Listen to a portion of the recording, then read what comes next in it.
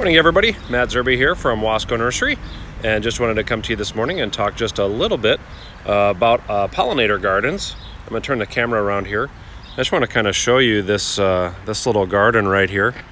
And as you can see, here's our parking lot, and then just right next to it I have this raised bed, which is approximately 8 feet across. And this particular section, starting here by the water feature and going down to that evergreen, is about maybe 20-25 feet long.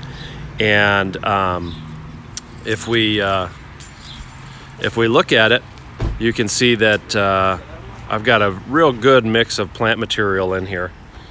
And just kind of starting off, there's a wild onion, there's prairie alum root right there in the middle, just getting ready to bloom.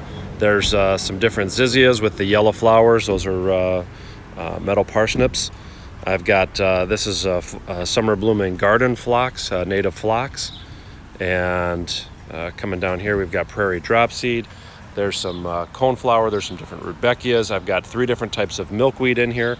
But this, right in the back there, is wild false indigo, or wild indigo, all the way in the back. And this section here, there's some prairie dock off in the distance there, that larger leafed plant over there. Spiderwort is kind of the bluish colored plant right in here. I've got my little weather station in the middle. And but so this entire area is just a pollinator haven. And as things are just getting ready to bloom here in Illinois, the butterflies and hummingbirds are all over this this bed on a regular basis, even though it's just a nice small bed. So I have people tell me, you know, I don't want to, I don't have a big yard, I can't do a big prairie or whatever. But a pollinator garden doesn't necessarily have to be a native garden. There are some great native plants, of course, that the pollinators love, and you will attract those pollinators to your garden with these plants. But this is just a great example of how easy it can be and what a nice area it can be.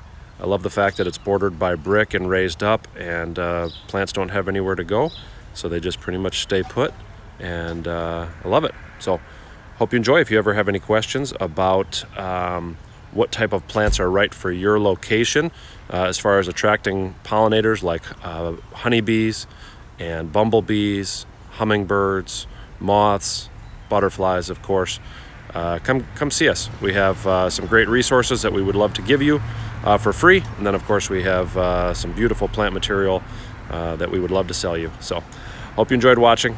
Take care.